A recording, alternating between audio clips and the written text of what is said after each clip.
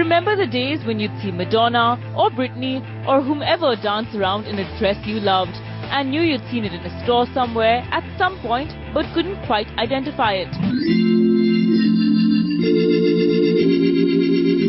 Or, after tireless online searching, you finally find it, only to face the "this item is no longer available" disappointment. Well then, here comes some good news for you. The folks at luxury retail site Essence.com have created the world's first click-and-buy music video with wire wax. I just popped the beat, right? I got that OJ in there.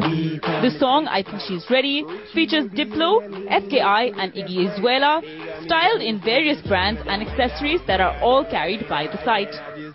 By simply clicking on tags that say "Shop this look," you can literally click on the style you like and pick it up.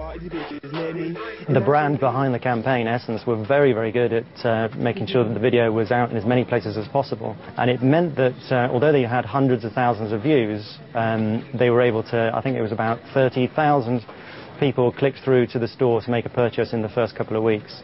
So they instantly saw a return on that investment. And I think it went on about 3,000 different locations, and it was even trending on Twitter at one point. So it meant that the video had incredible exposure.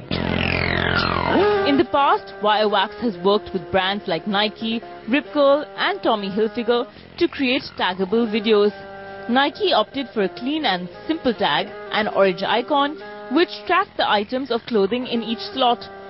With this video, the brand was able to get an average viewer engagement of over 4.5 minutes for just a 2.5 minute long video.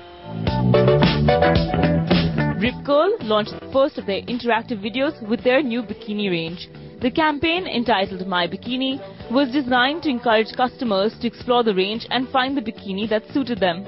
They garnered a 2-minute 20-second average engagement from the 1-minute 10-second video they put up. And a brand like Tommy Hilfiger managed a 1-minute average view engagement from a 45-second video.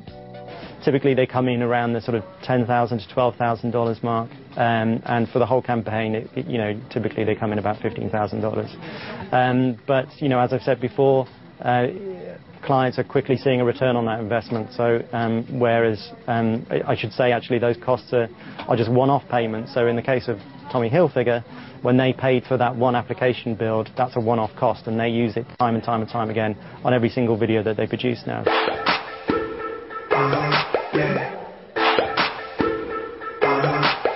Right now, it's unclear how widespread the idea of shoppable music videos will become, or how successful the conversion rate for collaborations like this will be, especially since the price points of these outfits are so high. Just the outfit on your screen right now, for example, will set you back a pretty $3,915. That's over 2 lakh rupees. And with music video audiences primarily made up of young people, it's highly unlikely that many students and young professionals will have the means to immediately purchase designer pieces like these.